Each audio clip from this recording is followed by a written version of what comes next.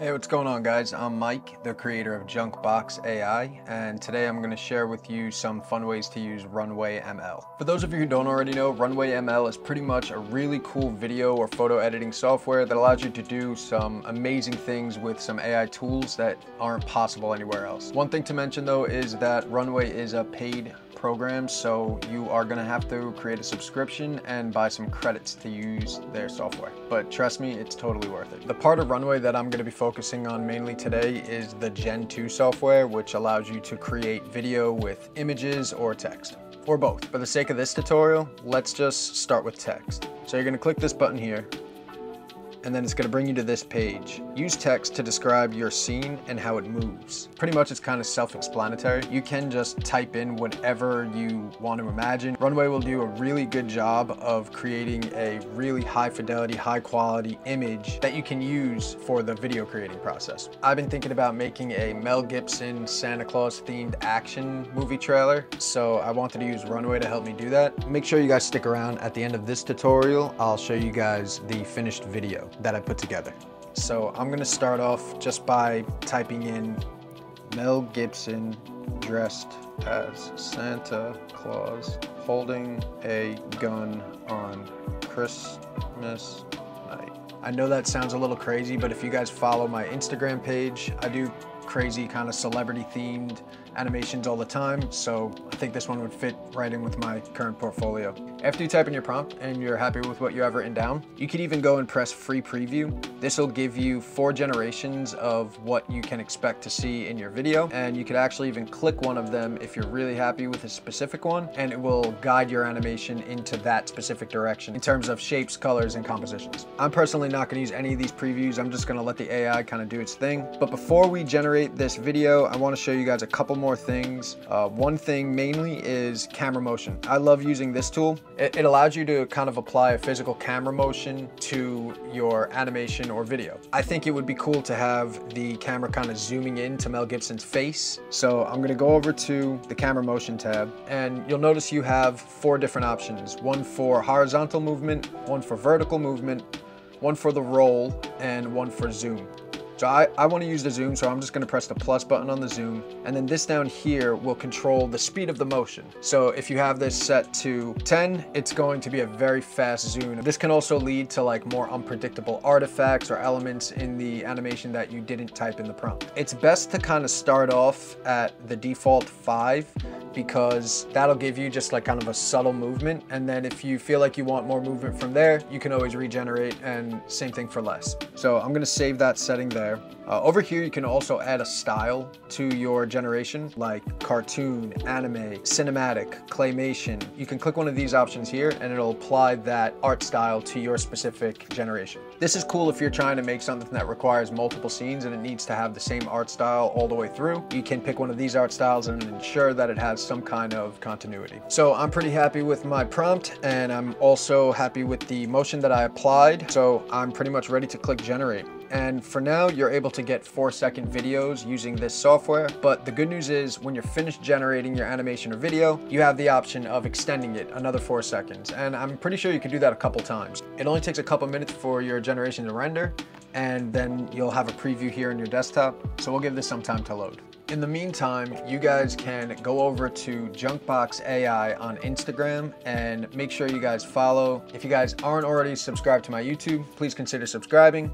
I'm going to be putting out a bunch more content that has to do with some of my favorite AI software. If you guys want to see something specific in my next animation, please feel free to suggest some things in the comment section, and I will definitely get around to it. All right, so it looks like our generation is just about finished up, and as you can see, you have the play button here, and it already looks pretty amazing. Just gonna press play and see what we got here. And wow, that looks freaking amazing. It literally looks like a scene out of an action movie where like he's about to say something badass before he shoots the bad guy. It's just really, really good, really clean.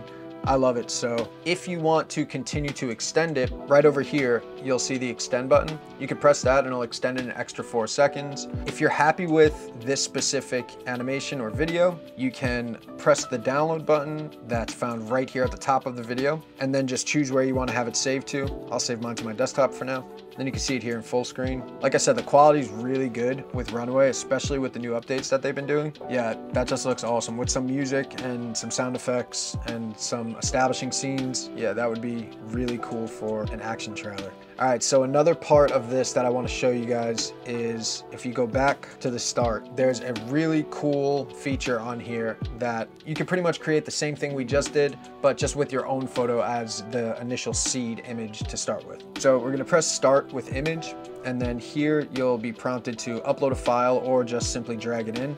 I already actually created a really cool image using Midjourney, and I imagine this to be Mel Gibson's car that he gets around in when he's fucking shit up in this action movie trailer. I'm gonna save this image to my downloads folder. What's really cool about starting with an image is you actually have the option of using multiple different aspect ratios. Like you can do 16:9 or 9:16 if you want to have vertical videos. You can't actually do that with text to image generations yet. You might be able to do that in the future, but for now that's only available by using the image to video feature. Now that I have my initial photo uploaded into RunwayML, I can control my camera motion. I could also control the general motion of the animation over here. Once you add in your image, you can click over to image plus description. For this, I want it to look like the car is driving forward maybe. So I'm gonna write red Mustang driving forward on a snowy street.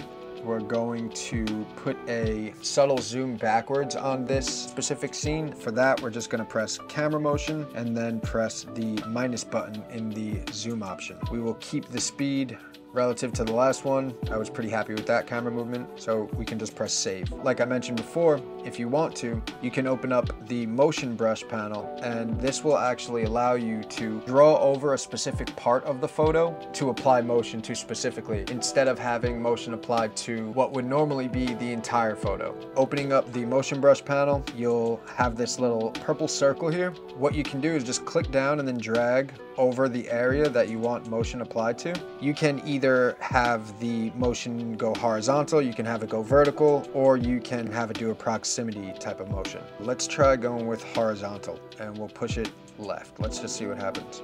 This is just one feature that RunwayML allows you to use, but it is capable of so much more. I use it in a lot of ways to help me with my traditional editing. Sometimes it's just a lot quicker using an AI tool than it is using a traditional tool. Okay, so my generation just finished rendering and now I can press play. Let's see what we have.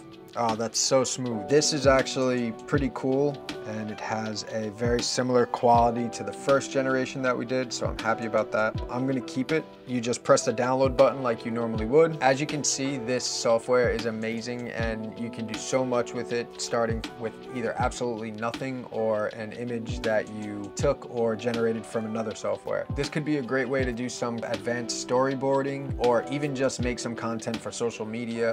I wasn't asked to do this video, I just simply wanted to show you guys a program that I have a ton of fun using. And if you guys watch this and then make something really cool using Runway, tag me in it. I'd love to share it in my story on Instagram or my community section over here on YouTube. Thanks for watching. Peace. 'Twas the night before Christmas, and all through the house, the creatures were staring. This Christmas season, someone is making a list. He's checking it twice. He's gonna find out who's naughty or nice.